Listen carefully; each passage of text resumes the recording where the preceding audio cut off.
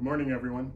I'd like to provide the community with another update from Mayor, Council, and City staff about the COVID-19 pandemic situation.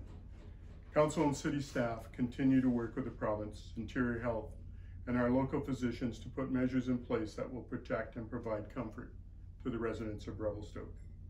We continue to work in our Emergency Operations Center, again working in conjunction with local agencies to make sure all the needs of the community are addressed. We continue to monitor the local situation daily and are prepared to take action if required. The city is continuing to work with the province on a plan to offer facilities to meet the needs of our community, again, if required. As I've stated before, our community is working together to protect the health and safety of our residents, and I'm really proud of all of our efforts. The attitude that we are all in this together is still an appropriate statement, and even more significant as time goes on. In my communications with Interior Health and our local physicians, it is important to understand and hear their perspective as well. It is very important to understand that we need to continue to hold the line and not let up. We know that we are starting to fatigue, and especially those of us under significant financial hardship. And we don't know how long we can hold the line, but we must for the health of all of us. Some physicians feel that they're not the front line in this battle. They, as healthcare workers, stand in the back. They are the last line of defense. The front line of this epidemic is you, the people in our community, tasked with the challenge of keeping each other safe. The history of public health is a story of prevention. Public health is about preventing larger problems before they happen. It is everyone's responsibility to continue to follow the government regulations. And again, I repeat, practice social distancing always, which means physical distancing, 2 meters or 6 feet away from each other, equivalent to 2 arm lengths. Stay home as much as possible. Avoid walking in large groups. Exercise alone or with members of your family. Use the Greenbelt to exercise, not socialize. Wash our hands and keep our homes wiped clean. And again, stay home if you're sick or showing symptoms. I would like to reassure you that locally an extraordinary amount of work has gone into preparing Queen Victoria Hospital and aligning our limited resources to provide the best response we can. Each department has worked in cooperation to prepare for what may come. We need to thank all of our support staff at Queen Victoria Hospital that truly keeps the hospital running, from housekeeping through to maintenance, the kitchen, medical records, administration support, as well as all the allied health providers. Our physicians also remind you not to avoid your routine health care. It is okay to see your doctor via video or a telephone appointment for all your healthcare needs. You can also use the virtual walk-in clinic. If your doctor tells you to get some lab work done at the hospital, it is safe to do so. It is safe to have your baby at the hospital. If you need to get prescriptions filled, do so. We need to make sure our mental health stays well. Don't be afraid to reach out to each other using technology. Again, we must not become complacent. Our social distancing actions now will help get back to normal sooner. We must continue to hold the line. In City Hall, staff continue to work at home or following social distancing guidelines if they're working in their respective offices. The development services team are working hard to keep on top of things for our development community through the intake of building permit applications using an online platform and through email, developmentservices@revelstoke.ca.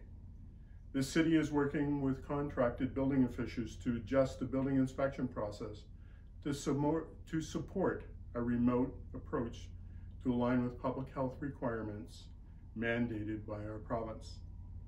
This will give the option for contractors to continue with their construction projects through the use of virtual inspection.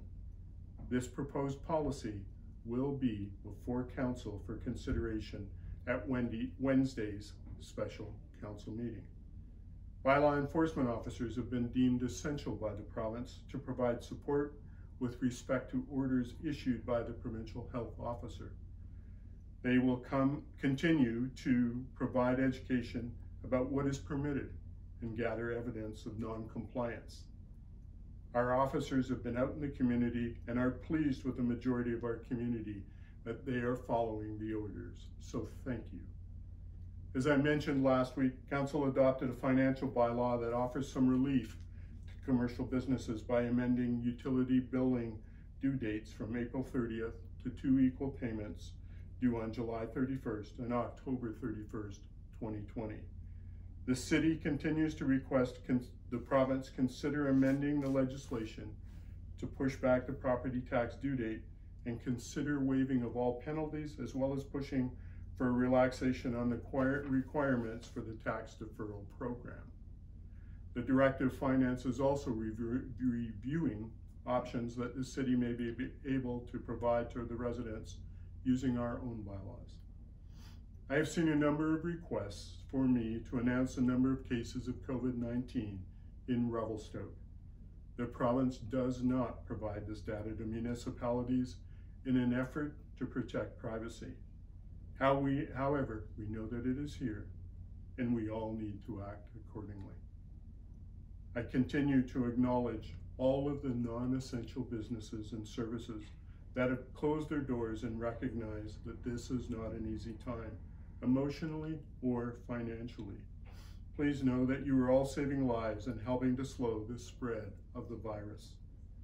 The city is working with the Chamber of Commerce, Tourism, and Community Futures, as well as our MLA Doug Klochok and MP Rob Morrison, to provide business owners with the information to help them access emergency financial help, as well as to prepare for their recovery. As more assistance springs up, please avail yourselves of whatever assistance that you can. Interior Health appreciates the passion and commitment of our communities wanting to help healthcare providers and patients through non-cash donations and supply offers.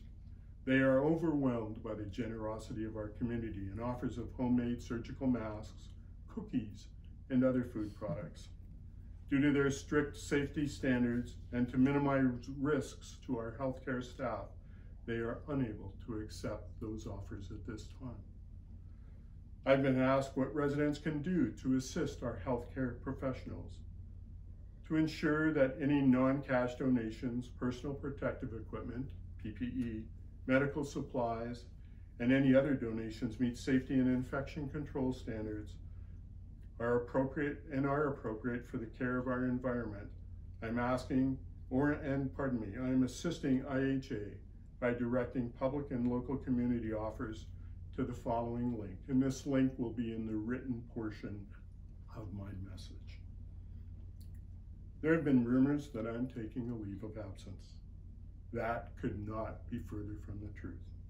Council has placed Councillor Chalette as acting mayor for the next 3 months, as this is the prudent thing to do to make sure that the city will be able to carry on business with a certain amount of continuity.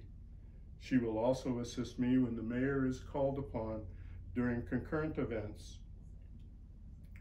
As warmer weather approaches, it is harder to keep our family members, especially our kids, inside. Please remember that Revelstoke is doing such an amazing job following the provincial health officer's orders to stay safe and to protect each other, and that means we need to be extra vigilant to keep our children safe while we are outdoors. At this time, we need to keep doing what we have been doing. Stay home. We cannot become complacent if we wish to keep safe and healthy. Keep up the good work, Revelstoke, and thank you for what you're doing.